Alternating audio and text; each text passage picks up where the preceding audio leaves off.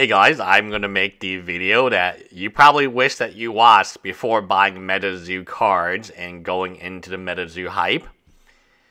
New card games are incredibly dangerous. I don't promote new card games on this channel.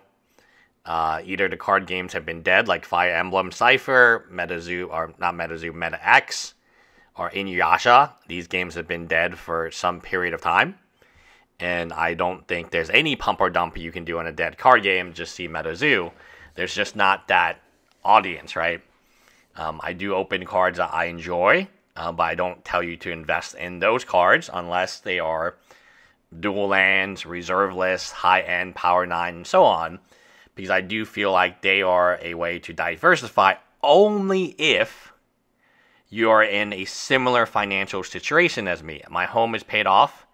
It's close to a $600,000 home, according to the government. It's $560,000, $570,000. They want a tax on it, completely paid off, no mortgage. My Lexus sports car is paid off. Again, no car loans. I don't have a single business loan. I don't have any student loans. I have a lot of money in my bank account. I have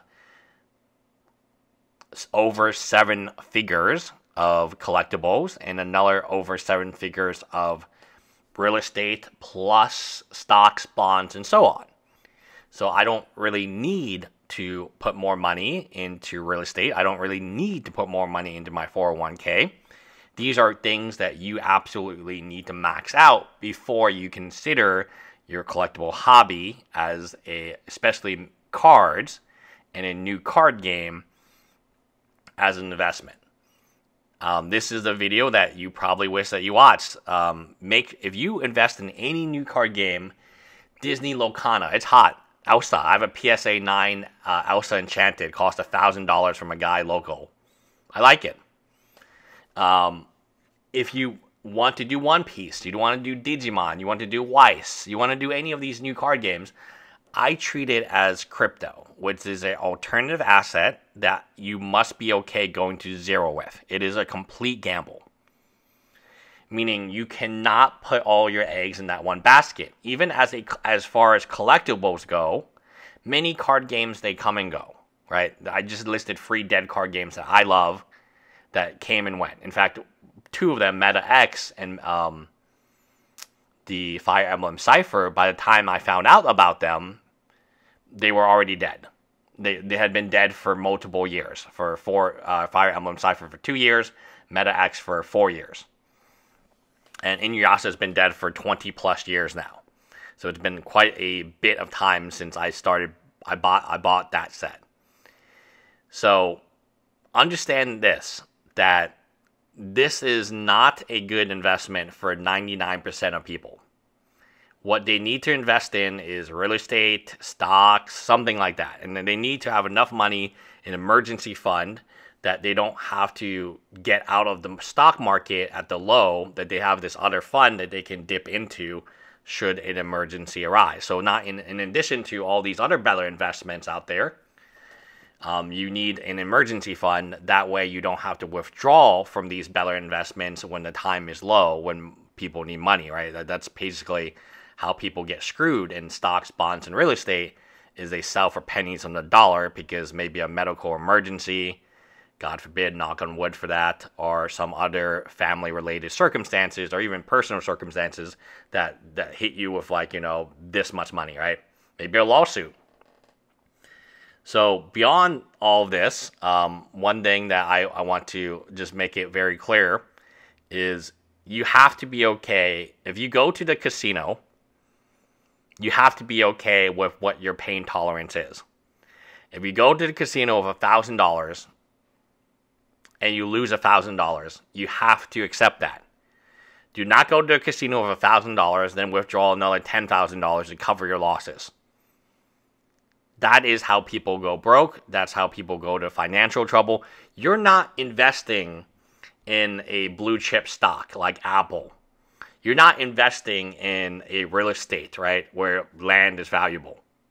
You're investing in a new card game that can go to zero anytime the creator of the card game, in this case Michael Dell, has a panic attack. As soon as this guy gets a panic attack and he sells the stock and he's raging online, the thing goes to zero, right? And that's exactly what happened here.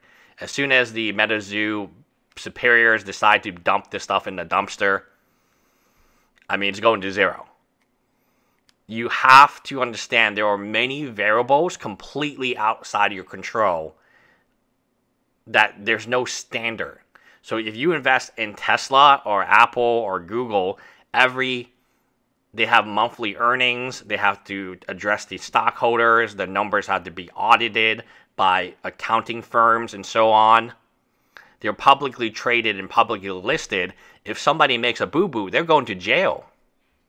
You know, they go into jail. If somebody makes a boo-boo at MetaZoo, fine. Like, who cares? It's gone. You know, we took our money and we left.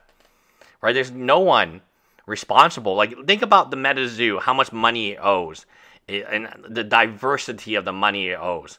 According to Alpha Investment, it owes him some promos. So Alpha Investment believes that he's a victim and he's owed some of the Rudy promos. The player has still not been paid, even though there's been multiple updates. So we want to pay the player and so on. It's still never been paid, right? I mean, that kind of sucks that you enter, and people would call that a scam. TCG Con is actually the same thing. They held these huge tournaments, and they didn't pay nobody. And then they filed and they said, oh, well, we're not having any more TCG Cons, just like MetaZoo. So if you think TCG Con is a scam, which a lot of people do, then how is MetaZoo not a scam when it has played this exact same scenario out? Or pre-orders. There are pre-orders. I mean, when you think about pre-orders, right? How far in advance do you pay? Well, you would hope that you would get the product before you can not charge back, which typically is 6 months. But they've been waiting for these products for over a year now. The native streamer kit, the Valentine's kit. There's been products out there, multiple of them. The most famous being the native streamer kit that these people paid $100 for. They have every right to have that streamer kit. And I don't really understand, like, and now they're dumping product. Could that product be used to give to these streamers or to the people who ordered the kit and say, hey, you know what, we don't have that product in stock, but we want to make sure that, you know, that you're made as whole as possible. Let's give you some of that. Or maybe the MetaZoo winner, you know, to pay off that. So I'm very confused. But then that's what I'm saying. You don't have the power to control stupid when it comes to new card games. New card games, they're going to do stupid things because they're new. So unless you're happy with it going to, when you walk into the casino, it's a mother effing casino. When you buy into a new card game as an investment, it's a mother effing new card game. Those go belly up every Argent Saga, Dragonborn. I mean, there are plenty of deleted Rudy videos that I have been made aware of, where he was pushing things like Argent Saga and Force of Will and other things, and that you would never expect. And MetaZoo is a little different because his face is plastered all, so it's kind of harder for him to disassociate. I think he's learned that mistake, and now his sorcery promo is not himself. So he can always say, oh, that's not me. Anyway, bye guys.